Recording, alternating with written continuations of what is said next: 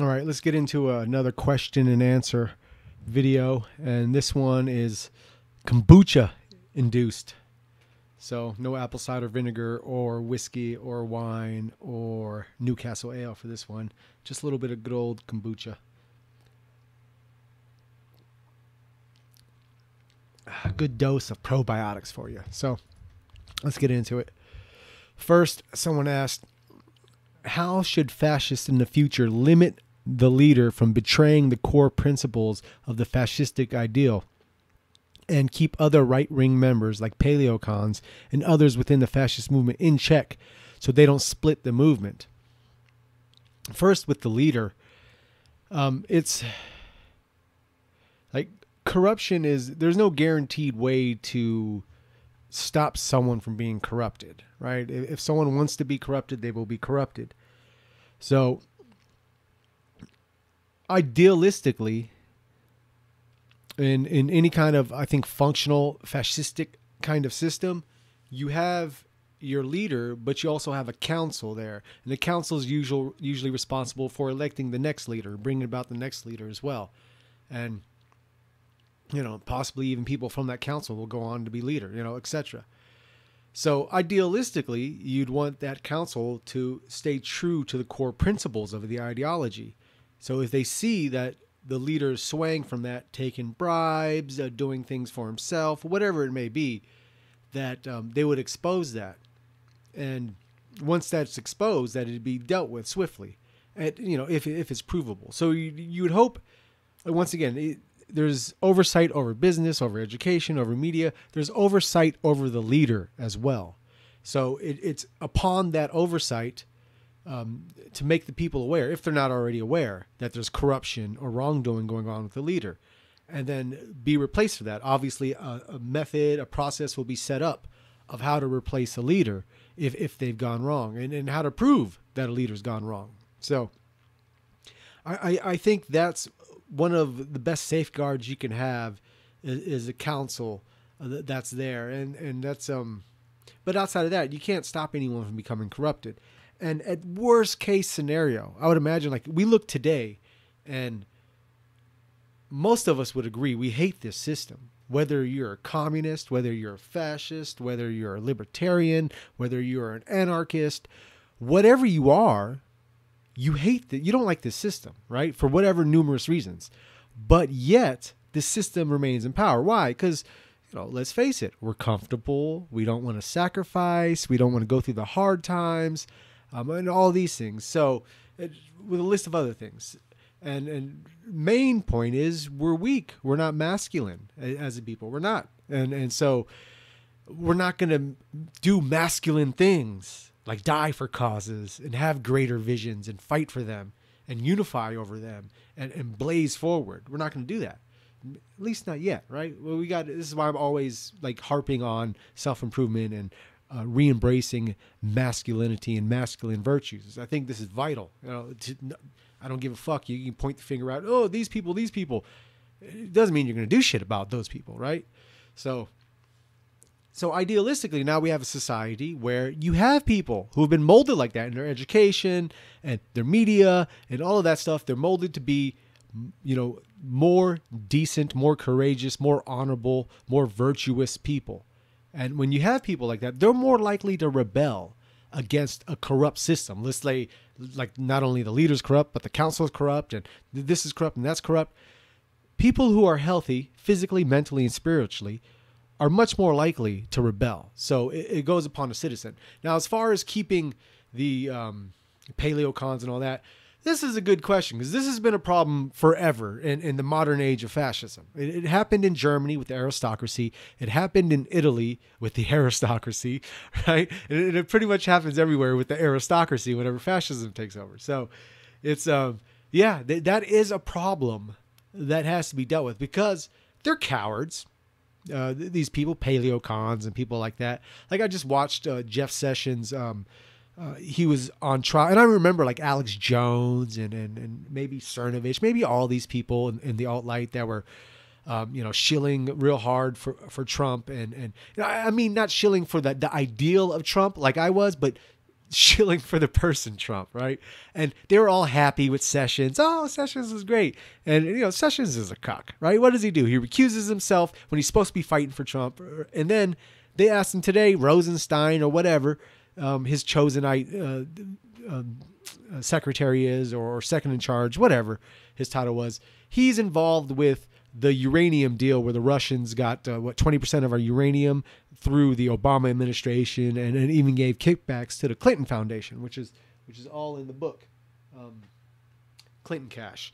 So they anyways, they asked him today, should Rosenstein recuse himself because he's going to be involved in this, and because he took part in the deal of giving the uranium to the Russians. And Sessions was like, well, that's up to him. It's total cuck. The paleocons are pussies, right? They are. That's why the liberals, that's why these faggy, limp-wristed, pink-haired motherfuckers seem all tough to them and are scaring them and making them change their directions, because they're pussies. They're pussies.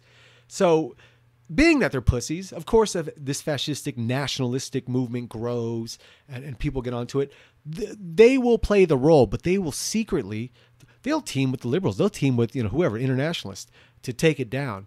So you have to know these people. You have to be vigilant against them and put them up against the wall when you find them. And you know what happens when you get put up against the wall, right? So, I mean, that's what has to happen. You have to rout them out. You can't let these people hide, because we've learned from history.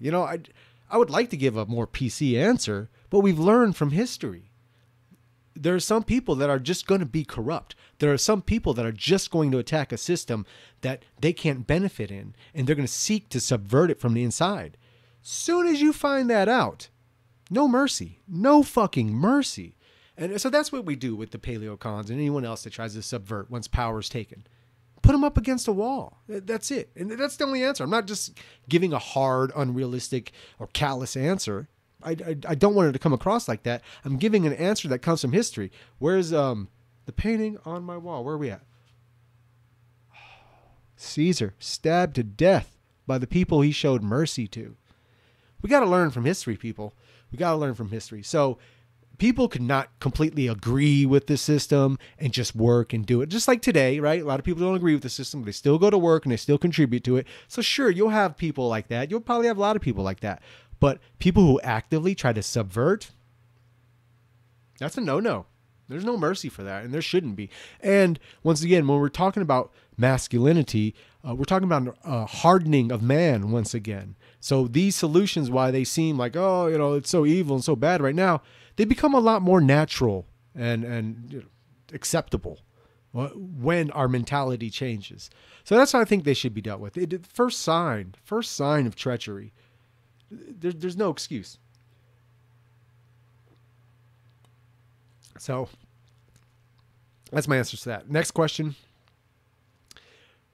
So my video, someone was commenting underneath my video when I was talking about parenting. And they said, preceding having kids though, is a woman to have with him. Could you make a video on that? I straight up haven't dated in 3 years, mostly because my life wasn't in order until recently, but also because a lot of them were just trampy. Yes, a lot of them are. So my personal experience, how to say this without insulting my wife, because my wife is pretty, but if you want to be happy for the rest of your life, make an ugly woman your wife, right? You've heard that. It's a song, it's a saying. And what its meaning, how I take its meaning is, if you're solely looking at looks for the person you want to breed with, the person you want to make your wife, the woman you fall in love with, you're setting yourself up for failure. There has to be more, right? There has to be more. So if a woman is a little more homely than the other one, but her qualities as a nurturer, as a mother, and as a woman outshine the beautiful woman, to me, that's the easy choice. Like, I can lust over the beautiful woman, but what I know is going to be a better person of the family unit is going to be the woman with the better qualities. So I've always had that mentality, and well, I shouldn't say always had that mentality, but when I looked into having a family and all that, that was the main thing. I looked for the qualities that I appreciated in a woman. So these days, yeah, it is. It's hard to find a decent girl. And I thought it was for me too, because even, 10 years ago, 11, 12 years ago when I met my wife, we're at college, and women were just as trampy at college then as they are now. And, my wife was a Catholic schoolgirl, played the cello like fanatically, like was in the local orchestra and all that stuff. So she had much of her life dedicated to that. She only had 3 boyfriends before me, and only had sex with 2 of the boyfriends before me. So these were good signs for me. This is how I already knew, like, oh, this is good.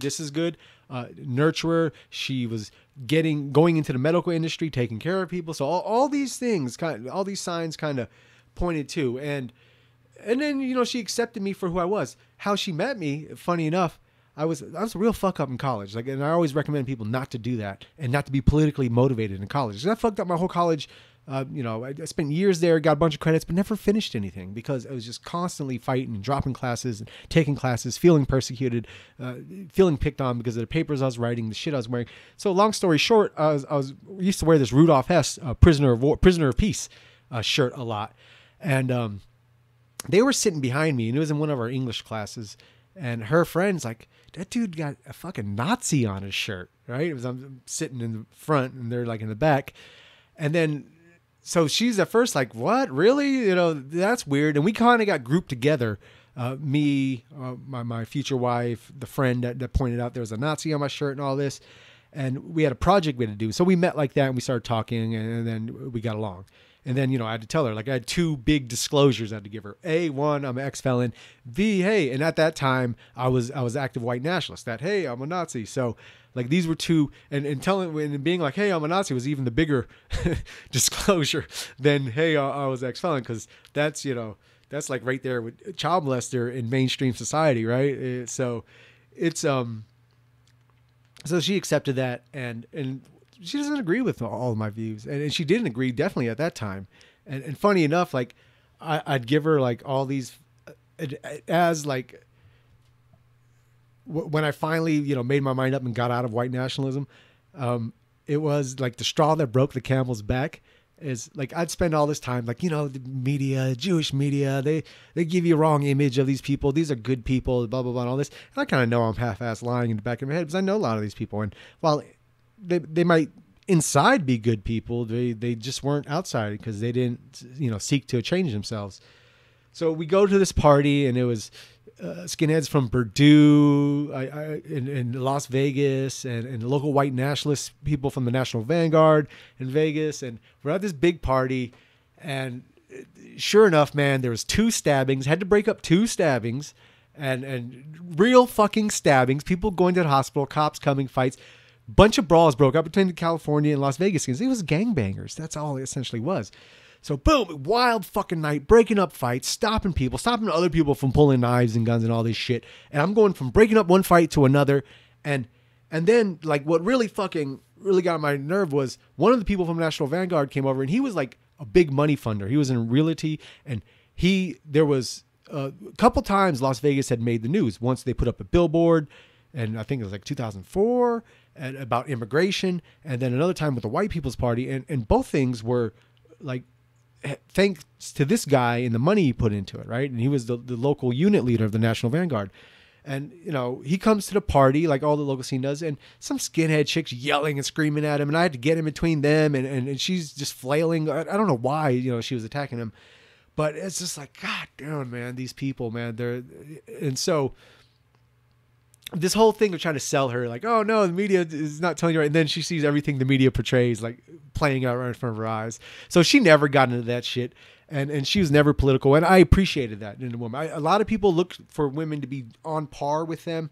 I don't. I don't want to argue at the table about, the finer qualities of esoteric fascism with my wife. Don't fucking want to do it. Don't want to do enough of it with people online. Don't want to have to deal with it at the dinner table, right? So we have our different interests. The only time she ever got political was this election because she saw I was getting into the Trump thing, so she jumped on too. And she's supportive of everything, but it didn't. I didn't look for you have to be super beautiful. We have to be on the same page with everything. I look for qualities of are you a good nurturer? Are you a good person? Are you not a whore? And it's like finding these things in a woman. I think you'll find someone who's not a tramp, who's not a whore. But you have to know the qualities you're looking for. And being a good nurturer should be one of them because you want that as any kind of mother figure in your kid's life when you plan on having kids and stuff like that. Are they a good nurturer? And that's was a big part of being fine with actually breeding with this woman and creating kids and having her in my life for the rest of my life. So it went a long way, and it's looking at those qualities. I wouldn't recommend, like I said, trying to find your ideal. And it's fine. You find a girl that's ideologically on par with you. Good, more power to you. I know some people who have girls like that and it works out fine. I know other people who had girls like that and it didn't work out fine. So, it is what it is. But you have to. I think the main thing should be a nurturing quality within the woman and loyalty. Loyalty is a big thing, and that can only be proven through, trials and tribulations, right? But if you can see they have a decent character at first, then most likely if you're a decent man, they'll have loyalty to you. So that's a big important thing. But I mean, just on face value, the nurturing quality of a woman is something. That's how you know if she's going to be a good mother, a good wife, and just essentially a good woman. So that to me was a big part. And I saw that in my wife, even, 10, 12 years ago. But it's, and it proved out. Like I said, we don't agree on everything. We get into arguments here and there, very rarely actually, but, here and there. But it's, I don't like some of the shit she watches or does and all that. She's, kind of stuck in mainstream. It's, I remember we were watching, like, she's a big Harry Potter fan. And we were watching, we finally I went through the series with her finally, just like a year ago. And we're watching it. And I was kind of talking to my daughter because anytime we watch movies, we kind of look at where's the message, what's it saying. And we're talking about this. They're going for this angle in Harry Potter. And I was explaining it to my daughter, and my wife she just snapped. She goes, "Don't fucking ruin Harry Potter for me too." And I was like, whoa, like, calm down. You can enjoy it still. Just, know, when the messages are being in place, you can still enjoy it. You can have your cake and eat it too. But there's nothing wrong with pointing out the propaganda. There's nothing wrong with that. So, yeah, we don't agree on everything. But the qualities, the nurturing qualities, the qualities of a loyal woman, qualities of just overall good character, someone who actually just gives a fuck, we're all there. And to me, that was the most important thing, more so than looks, more so than are you ideologically on par with me and stuff like that. More so than that, it was the nurturing quality. So that's the only advice I can give to you. I'm not a expert on women. Sorry. It's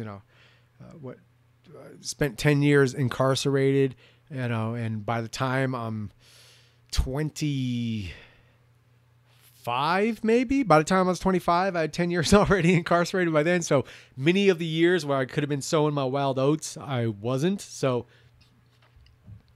but from my limited experience, it's been looking for the nurturing. And she was the first one I ran across. I ran across whores, and I used the whores for what they were for, fucking, right?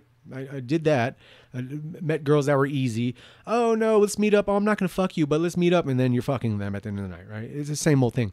But but you could tell, right? Right there, if I can fucking talk her out of her panties in day one, how many other guys have done that, right? So, and then you can also see that they're lacking in some qualities in other places, especially in their nurturing aspect. And this is the feminism attacks this quality of nurturing in women. So I think, it's on top of playing the cello, being a Catholic schoolgirl and all this stuff. These were kind of good things for me too, especially playing the cello. I can do without the Catholic schoolgirl stuff, but because they could go real bad too, as we know. But playing the cello and being like fanatically into the cello, that was a good sign for me too. So that's it. Look for a chick that plays classical musical instruments and is going into the medical industry. That's all I can tell you, because that's how it worked for me. So next question. Do you really think getting involved in the current political offices is going to help our cause? Question mark. I'm not being rhetorical. I just think it's odd that you suggest it, considering that all I've read and know seems to imply that our current politics are so corrupt that all efforts would be worthless. After getting involved or, say, winning an election, what is the next logical step, in your opinion, to bring forth the results we want? Okay, so let's break it down. Should we get involved in political? Yeah, I've been preaching this for years. And I even tried to reach out. I went onto the alt-right forum, TRS, even though against my better judgment, and tried to meet local people because I was going to the Republican Party meetups, and I saw that it was there for the taking. If we can just get like 10 young people to show up and get aggressive and speak good and all this, you can get fronted. They were telling me when I went there, and all the times I spoke to these people, oh my God, we need younger people. We need younger people. And we need more people like you. Do you know more people like you that show up? And unfortunately, I didn't, that were politically active. So I desperately went out to because I remember when I first came back to Vegas, how do I find a local white nationalist? You go on Stormfront. And so now, I've been so out of that world for a while. I was like, how do I find anyone that's close ideologically with me? Oh, the TRS forum. So I go try to find local people. And what do you expect when you go to a forum they're all about trolling? Right? I met a bunch of trolls, pussies. Yeah, we have book clubs and pool parties. Oh, cool. Let's meet up. Let's take some real political action. Oh, I'm busy. I'm busy all the time. Oh, matter of fact, I can't ever answer you again because I'm so busy. Right? That's the mentality. There's too many. There's too much shit right now. I'm feeling anger just coming about that. Just thinking about like how weak and impotent these people are. Because I saw one of the people I was speaking to, like he's on the TRS forum. He has like 5,000 posts on there every day bitching. It's like, you faggot. When I gave you the chance to actually take action, well, you want to know part of it. But hide behind Pepe and talking about people in anonymity. You're all about that. So there's too much of that. But anyways, back to the political. It's a must. It's a must because these fringe groups, Unite the Right, and all these little failed attempts at anything don't accomplish anything. We have to run for office. Even if you fail, you have to run for office because you're getting your message out there to more and more people. And this helps. And maybe you'll get more and more people. Trump opened the door to this. This is the beauty about Trump. We saw you can speak on a nationalistic, traditionalist kind of message and a little more masculine of a message. And there's a group of people out there that are yearning for this message. And Trump was the first step in the right direction. Now we need a bunch of us in every state running for positions. Not these dummies crying about Jews and blacks and all this shit. Go on and shoot yourself in the foot, right? If that's what you're going to do, it's been done over and over and over and over again. How many people with that message have run for office and just been, laughed at? Not going to work. If you're speaking on what we saw Trump touch on, if you speak on these, nationalistic core principles, the crowd is there, the people are there. So that's why I think we need to go down that realm. And that's something I'm going to have to personally end up doing, unfortunately, within the next decade, for sure. Because unless something else comes around, I have to, whether, I swing and strike out, I'm still going to try to fucking hit a home run. But, and more people should be like that too. And I'm trying to meet more and more people that are getting on page with that too. And maybe we can talk and, kind of get a message together so people are running on kind of same platforms. But I think it's vital that we do that. Now, what do you do if we win? Here's the big thing. You can't go in there and play within the rules of the system and get anywhere. We know that. You'll get drowned out. You'll get drowned by the swamp. So what do you do? How do you change it? Well, it has to be a populist revolution, because we're not just talking about running for any political party. Oh, he's kind of like a Republican, but he's this. No, this is revolutionary politics. It's what it has to be. It's a revolutionary message, and it's invoking that spirit in people too. So the only way, I think, the only realistic way, because you can't battle the military. You can't battle the police. You can't do it. And they will battle you, because especially if you're on some fringe bullshit message, especially if you're on that, because they get paid by the system, and their number one priority, like most of your number one priorities, is putting food in the belly and food on the table for the family. Okay. And I'm not knocking it, but let's be real. That is everyone's number one priority. Because if it wasn't, we'd all be sacrificing our lives for our cause right now, right? So that's number one priority for everyone. So being that's the case, how do we get around that? How do we work with that? How do we use that to our advantage? Well, it has to be a populist movement, right? A fanatical populist movement, not a fringe movement, a populist one. So it's speaking to these nationalistic tones that you can get this populist movement. So once you have this populist movement, you are physically going to have to use the population, the people, the supporters. The police will not shoot. The military will not shoot. They will support it in the end. If it's a populist movement, they will not turn against the people like that. And I've used this example before. Like they crushed out all the alt-righters at the Charlottesville thing, shoved them down with their shields. Get the fuck out of here, punks. We don't want you here, right? That's what they did to them. That's what they did. And did they do that with Trump supporters ever? No. They never would, too, because it's a completely different story, right? Even though it was called Nazi, fascist, racist by the media and by the left all the time, it wasn't. And and most of the military and the police were even on the side of Trump. So, it's the same with this. So they won't shoot on the citizens that are like that. And what do? We drag out every fucking senator and congressman out of their seats. Get the fuck out of here.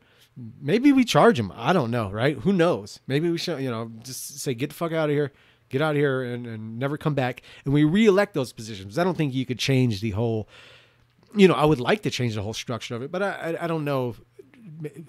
I guess it depends what's going on, right? We're talking about this hypothetical future right here, but let's just look at it pragmatic as we can. You get those people out and you hold re-elections, and there's no political campaigning. There's just town halls. We kind of use Gaddafi's method in a way in the Green Book. We use these town halls to elect people, and there is no political donations. There's only or people using money in advertisements. There's only people going to these town halls and speaking on their platform of they'll support this message, this system, and all that. And if someone's getting elected on a nationalistic, fascistic, populist message, then the people on in the parliamentary level will also be getting elected on that too. So people who embrace those values in the town halls will be going into there. And now we have a whole new Congress, a whole new Senate of people who actually give a fuck and want to move forward, of people who are not being corrupted by money. Then, of course, you have to start making things where you're going to stop people from having the opportunity to be corrupted. And so I think that's the only realistic way we go about it. You have to have a populist overthrow. That's it. Because like I said, you're not beating, it's not going to be guerrilla action. It's not going to be military. I'm sick of tough talking guys, especially at the white nationalist scene. Sick to fucking death of it, okay? Been around for a little bit, all right? Seen a lot for a little bit. You know who else has been around for a little bit? All you tough guy, killer white nationalists out there? Tom Martinez. He's been around for a little bit too, in public too, right? And, all these people talk about 1488 and all this. The people that coined those words, died in prison, old age and crazy, David Lane. Matthews died to death burning in a house, in a tub, right? And the person that turned him in, Tom Martinez, running around doing shows all the time. All these killers, right? All these tough guys, all these Rahowa types, all these, we're going to do this and this and that. Yeah.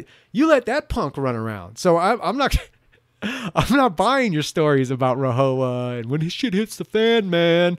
All this shit. No, it needs to be a populist overthrow. And that's what it's going to be. That's the only way it's going to work. You're going to have to drag the people out. And it's going to have to be through the population of the people. Because anything else, the military will fire on it. The military will stop you. The police will stop you. But if it's by the people, for the people, the military and the police are the people too. And they won't do that. They'll support that. They won't fire on their citizens for these senators. Even if their bosses tell them so. They'll start arresting their bosses. Because, hey, they have job security because they got someone in office that's going to support them more than they've ever been supported. And that'll be clear to them as well. So it's how it's run upon. This is why this is so important. This is why creating an ideology and speaking rightly at it is so vital. And this is why I just keep repeating, identitarian politics is losers for everyone, for blacks, for whites, for browns, for yellows, for purples, all of you. It's a losing method. Why do you think they started the NAACP and all these identitary things that went against, that was a counterculture at the time? Why do you think they did this? Because identity politics creates, in a nation like this, nothing but tearing at each other's throats. Why the powers that be continue to be the powers that be. All right? No one's got the time to worry about where the society is going as a whole because we're too busy worried about our own subgroup interests. And it's not a winning thing. It's not a winning thing in the society. It's not. So it has to be a popular statement. Like I said, you're not defeating the military. You're not. It doesn't matter. You're not doing it. You're not defeating the police. You're not doing it. And if you're a fringe group talking about separatism and all this other shit, guess what? They're going to crush you like they've been doing, like they do every time. So it has to be a populist movement. And then you have to eject all the people that are in office right now from top to bottom. It's going to be a period of reconstruction for sure. And, you know, maybe things will be rocky, you know, for the first year or two. Who knows? But these are changes that must happen because just winning anything, a position in the government, it's nothing. Nothing. Ask Jose Primo how that worked out for him. Yeah, you know. And Quadriano, how did it work out for you guys getting a couple seats in there? It didn't work out too good. You know what worked out good? When Hitler took over the whole system. Oh, yeah. Then you can make your rules, right? Then you can do what you want to do.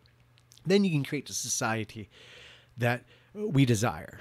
Then you can do that, right? You can't do that with one person or 5 to 10 people, you know, in the parliamentary process. Just can't do it.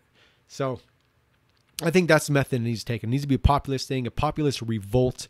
I think it could be largely, although violence will happen, largely nonviolent in the way it happens, because it kind of needs to be, because if it gets too violent, then police and military might be able to be coaxed into suppressing it.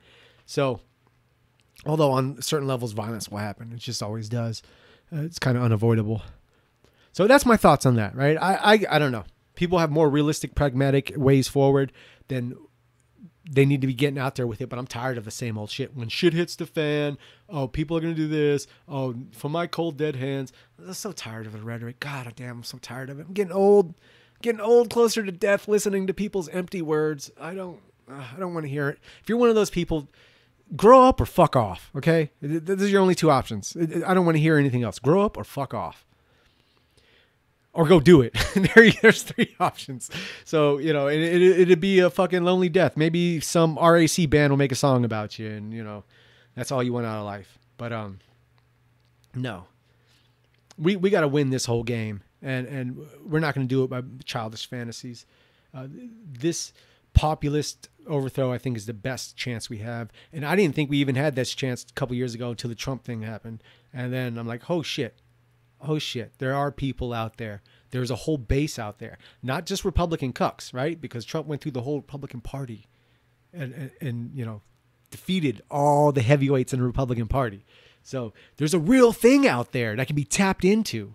And these other, the alt-right fucked up. Like they had the chance. I really believe if they kept it innately white, the message, but not exclusively white, like it could have caught on a lot more than it has, right? But, you know, they dropped the ball. So people are going to be happy with, I think a lot of people are just happy with making a living, like doing the Alex Jones method. Make a living bitching about the things you like to bitch about and having people support you and donate to you. Too many people get comfortable with that, it seems like. And I think a lot of people just have that motive. Hey, I can just troll and do podcasts and tell people, donate to my Patreon and just get through life like that. Fuck that shit, man. I don't want your Patreon. I don't want your memes, your jokes. I fucking want a society worth living in. I want a society that progresses. I want a society that tries to achieve beautiful and fantastical things. All right? So I'm tired of all this other shit. You got to be populist revolt. Okay. Last one. When I think of historical cases of fascists coming to power, I realize I don't fully understand how they did it in the bureaucratic political sense. I understand the will of the people explanation, but not the actual steps. I guess my question could be answered if I looked it up. Now that I type it out, but if you have any words of suggestion, I'd like to read them. Oh, steps forward. That's what kind of what I was just talking about here. You see, I see these questions and I'll answer this in a video, and I put it down on you know, copy and paste it. And I don't look at it again until I answer the questions. Maybe I should do a little more brushing up before I do that. But this is just a continuing of the last question I asked. But the steps forward is what I'm talking about. There needs to be a nationalistic, populistic message going there, and it can't be racially identitarian based. It can't be, because to white nationalist thinking, you're just magically going to wake up white people. That's not going to happen. They'll be repulsed by an exclusively white racialist message. They will. You lose. White nationalists always complain to me or say, oh, you're a cuck, or you don't care about white people, or you don't care about this. Like, no, what I'm talking about is going to attract more white people than what you're talking about. So that's how I look at it. And then it's going to attract quality people of other races as well. That's going to contribute to it as well. And then get their people also to see the bigger picture of things. So that's a step. There needs to be whether it's done individually, and I've spoken about this before, like a think tank needs to be created, like a real think tank where we go meet and speak and hammer these things out. So people who are willing to step forward, willing to put their names, faces out there, willing to run for positions, get together and form a base ideology of standards and things we will run on and speak to the people with, and how to package it to where it's palatable to the people. These things need to be figured out for sure. Of course, I have my own ideas as an individual, and then worst case scenario, 5 to 10 years from now, if I have to run for some local position, I'm going to have to run off of my personal things and what I can concoct personally and how I can package it personally, right?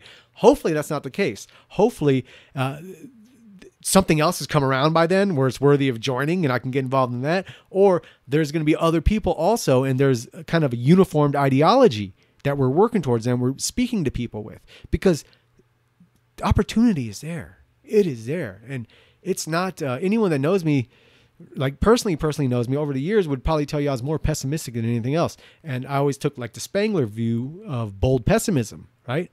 And now it's like I'm trying to stop myself from becoming the optimist, because I view a lot of optimists as cowards, because like, oh, everything's great, everything's gonna work out great, Rahowa and all this, blah blah blah, and it just coaxes them into doing nothing, right? But now it's like I see so much opportunity. It's like all the signs are there that opportunity is there for the seizing. It's only our fault. We don't deserve it if we don't seize it. We don't deserve it. So I may feel bad, like, hey, my kids are growing up in the society that's declining, continuing to decline, but I can't say we deserve better if we don't take it.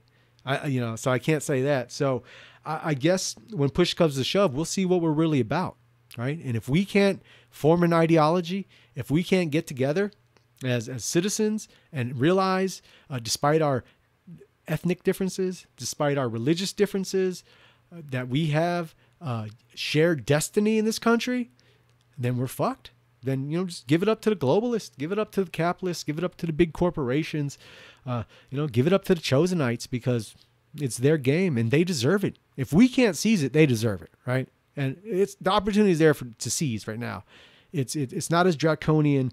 It's not as lost hope as it looked just years ago, because we see there's a base out there that's willing to listen to a nationalistic, hardline message. And Trump's just the beginning. It's going to get more hardlined as the next people come around. And hopefully we're that next people, right? Or people like us are those next people. And that's the hope. That's the goal. Because although we have opportunity right now, and I'd say maybe for the next 10 years we got opportunity, that door will close. And there will become a time where it's too late. So once again, it'd only be on us. So I think if we're individually doing stuff, you need to learn how to package what you're speaking about and control yourself. And I got a problem with that too. I can easily go off the rails. I can easily get angry at someone and just fucking, fuck you then, and go right down that road. So it's like working on all those things to control, as I keep talking about self-betterment, that's what I have to be completely physically, mentally, and spiritually in tune before I go plunge into that world. Because God, the shit I'm going to put on my family, my whole extended family and all that, when and if I have to do that, yeah, it's fuck. It could be real fucked up shit, especially if I'm doing it alone, or if it's just me and 5 other people, running on some stuff that we're just gonna get slayed on. But that's something you have to be prepared for. So hopefully by that time, be more uniformed, be more, serious people out there who are seriously looking for pragmatic solutions to move forward. And if that's the case, then, we have a better shot. If not, then we have to do it as individuals in our own areas and do the best we can and represent our views and ourselves the best we can. And that's vital. And I think those are our only steps forward, right? I can give you some fake ass answers. Hey, let's start an internet party. Let's join this other internet party. Let's, go troll this reporter on Twitter. Let's just say Rahowa and the time will come and this can't last forever. Shit's going to hit the fan. And I can give you all those answers all day long, man. But that's not real, man. It's not true. It's not true. So the only truth is we improve ourselves. We improve our society if we desire to do so.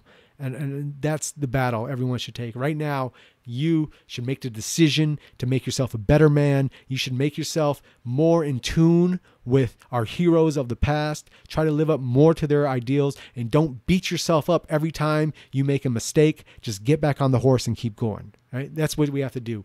And then we have to start figuring out, how are we going to step forward politically? How are we going to present ourselves? Who are we even? Right? All these things need to be figured out.